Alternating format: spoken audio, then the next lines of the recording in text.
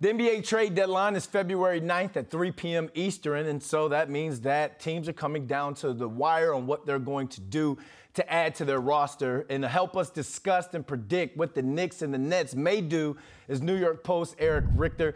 Erich read the article talking about the Nets. Obviously, Kyrie is gone, but social media is full of speculation on what the Nets could do with KD before the deadline. What do you think could happen?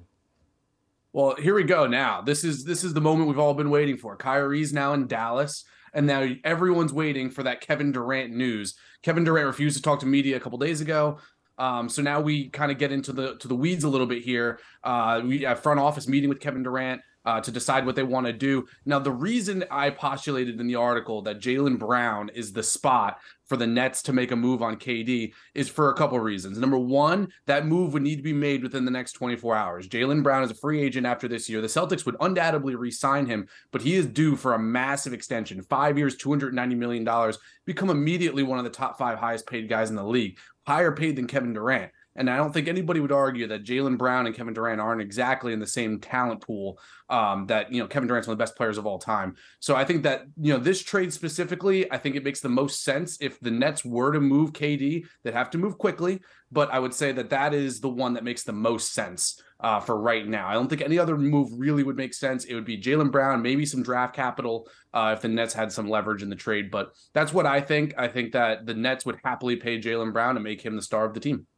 If the Celtics get KD, I'm calling it now, they win the chip. Easy. Hands down, easy. But let's move over to the Knicks.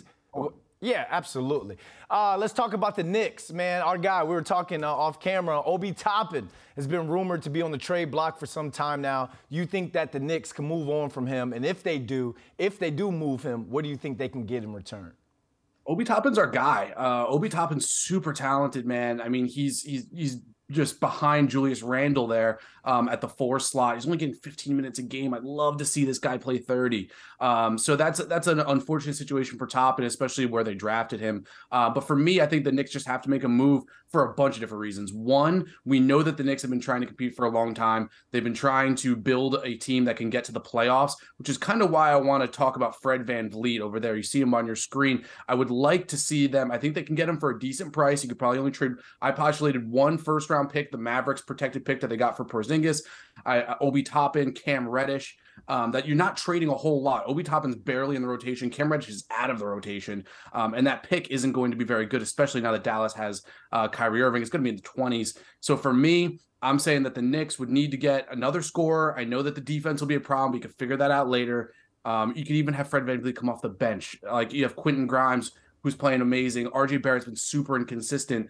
But if you can just sit here and then you have a whole lineup with Fred VanVleet either off the bench or as the starting 2, I think that's the spot here for the Knickerbockers this year. We're getting closer to this deadline. I'm sure we're all going to be by our phones just waiting to see what blockbuster trades are made. Erich, thanks for joining us. Thank you, Brandon.